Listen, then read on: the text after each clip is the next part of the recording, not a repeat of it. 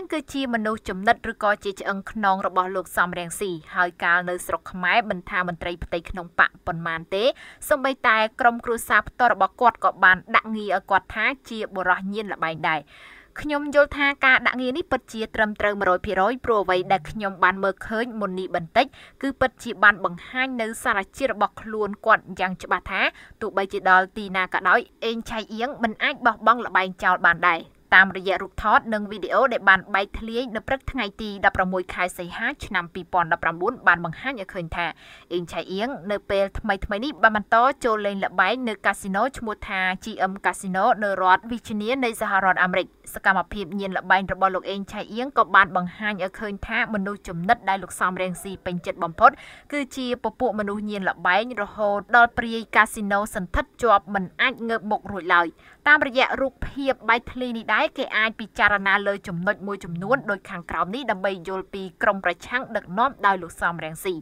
ទី1មន្ត្រីដែលលោកសំរងស៊ីឲ្យកាន់តំណែងសំខាន់នៅក្នុងបកយ៉ាងយូរហើយបន្តចាត់ទុកជាមុខមាត់នៅក្នុងការដឹកនាំក្រមប្រឆាំងគឺជាមនុស្សគ្មានតម្លៃដោយសារតែញៀនល្បែងស៊ីសងគឺជាអបាយមុខមួយដែលចាស់បុរាណប្រៀបប្រដូចទៅនឹងវត្ថុដែលធ្វើឲ្យមនុស្សឈួតក្នុងចំណោមឈួត3គឺល្បែងស្រីស្រាហើយបានប្រដៅកូនចៅឲ្យជៀសវាង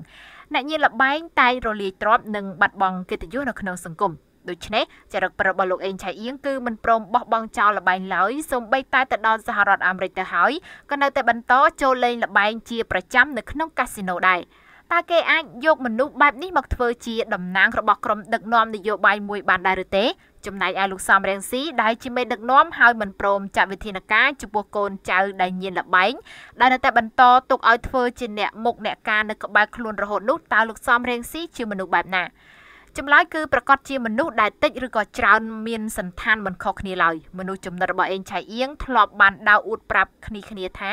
ដោយសារតែអេងឆៃអៀងចាប់ចំណុចខ្សោយរបស់សំរងស៊ីបានគ្រប់យ៉ាងជាពិសេសការក្តោបកម្លាំងបានច្រើននៅតាមបណ្ដាញទើបសំរងស៊ីមិនហ៊ានចាត់វិធានការចំពោះអេងឆៃអៀងឡើយចំណុចទី2សំណួរដ៏សំខាន់បំផុតមួយដែលត្រូវចោទទៅលោកអេងឆៃអៀងគឺថាតើគាត់បានលុយមកពីណាដើម្បីទៅលេងល្បែងជាប្រចាំយ៉ាងដូចនេះ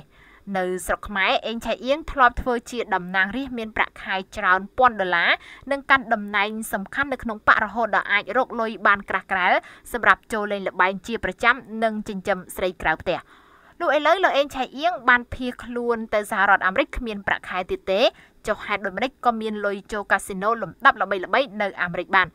ចម្លើយដ៏សាមញ្ញបំផុតដែលអ្នកណាក៏អាចឆ្លើយបានដែរនោះគឺទាំងលោកសំរងស៊ីទាំងលោកអេងឆៃអៀងនិងមនុស្សចំណិតផ្សេងទៀតដែលជាអ្នកហាយហោមសំរងស៊ីសម្បូរលុយចាយមិនខ្វះទេដោយសារតែការប្រមូលស្រោមសម្បត្តិពីពលរដ្ឋខ្មែរនៅក្រៅប្រទេសក្រោមលេសដើម្បីស្ដារប្រជាធិបតេយ្យនៅកម្ពុជាប៉ុន្តែតាមរយៈវីដេអូនិងរូបភាពដែលបែកធ្លាយនៅថ្ងៃទី16ខែសីហាឆ្នាំ2019ក៏អាចបញ្ជាក់បានយ៉ាងច្បាស់ថាតាមការពិតទៅលោកអេងឆៃអៀងយកលុយដែលប្រមូលបាននោះយកទៅស្ដារដើមនៅឯកាស៊ីណូទៅវិញទេតើនរណាក៏អាចឃើញដែរថាលុយដែលពួកគេប្រមូលបានពីក្រៅប្រទេសមានច្រើនសន្ធឹកសន្ធាប់ប៉ុន្តែពួកគេមិនដែលបានយកមកធ្វើជាប្រយោជន៍ដល់ខ្មែរក្នុងស្រុកសូម្បីតែបន្តិចឡើយគ្មានអណ្ដូងទឹកសូម្បីតែមួយគ្មានបង្គន់អនាម័យសូម្បីតែមួយចំហៀងគ្មានប្រឡាយទឹកសូម្បីតែ1ម៉ែត្រឬក៏គ្មានផ្លូវថ្នល់សូម្បីតែមួយចំអាមដែលជាស្នាដៃរបស់លោកសំរងស៊ីនិងគូកនរបស់ខ្លួនសម្រាប់ជាប្រយោជន៍ទៅដល់ពលរដ្ឋខ្មែរឡើយផ្ទុយទៅវិញលុយទាំងអស់នោះត្រូវបានលោកសំរងស៊ីនិងគូកនដូចជាអេងឆៃអៀងជាដើមយកទៅចាយវាយសប្បាយហឺហាតាមចិត្តរាប់ទាំងយកទៅចូលលេងល្បែងនៅកាស៊ីណូផងដែរ